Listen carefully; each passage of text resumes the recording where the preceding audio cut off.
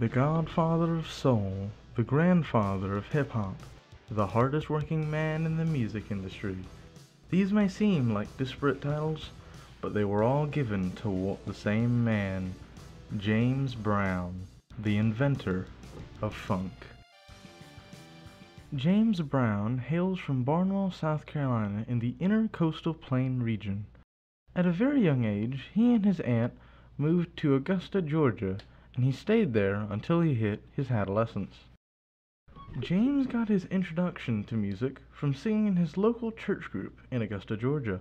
After a small stint in prison for petty theft, he joined the Avons, later named the Famous Flames.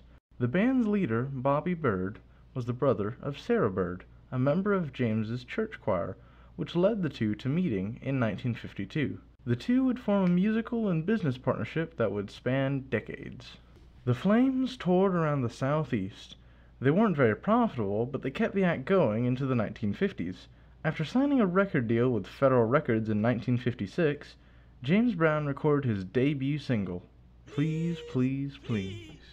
While the single initially didn't exceed expectations, the song later reached into the top 10 of the R&B charts, peaking at number 6. The Rolling Stone later put it on their 500 Greatest Songs of All Time list, having this to say about the single. A screaming burst of R&B. It had been in the Flames act for 2 years before they put down a demo, and kicking off with Brown's shriek, the single drove women wild and became his set closer. He spent 2.5 years trying to rekindle the fire of Please, Please, Please. In early 1959, Brown hit a spark, and he crafted the fire into his next chart topper, Try Me, which catapulted Brown to the top of the Billboard R&B charts and managed to sneak him a spot in Billboard's top 50 pop records. His next two songs performed rather lacklusterly, making I Want You So Bad and Good Good Lovin' less than chart toppers. These songs didn't mean he didn't have it in him, he just slowed it down a bit and made some ballad songs like Bewildered, I Don't Mind, and Baby You're Right.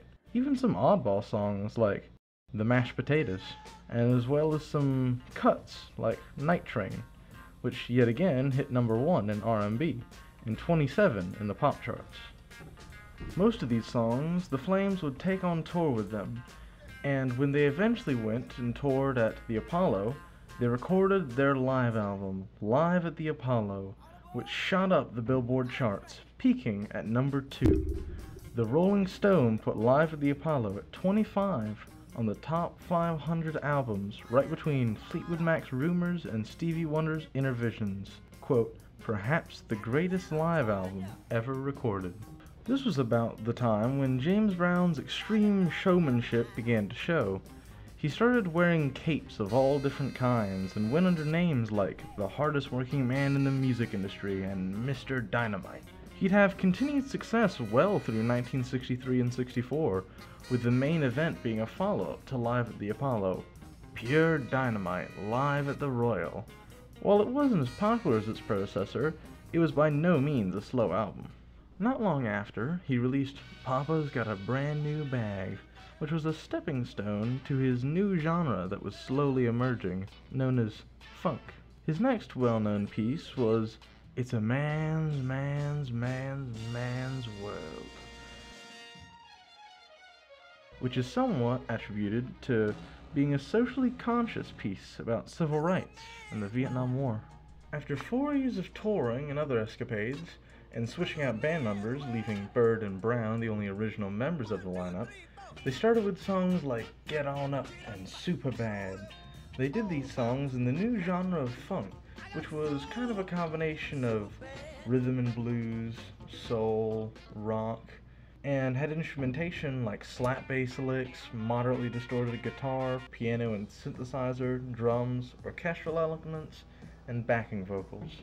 Subsequently, the group signed on to a new record deal and then proceeded to get 10 top 10 R&B hits against the backdrop of acts like Marvin Gaye, Stevie Wonder, and the Isley Brothers. As Brown reached an older age, he was given the name the Godfather of Soul.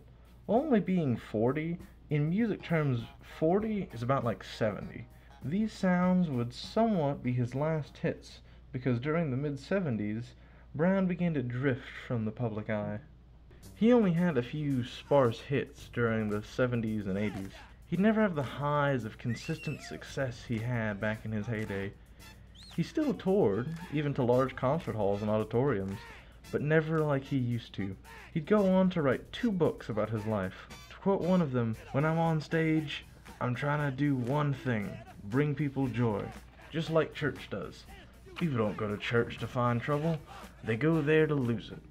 After a fight with cancer, then pneumonia in 2006, James Brown passed away at the age of 73, having cemented himself as a musical legend.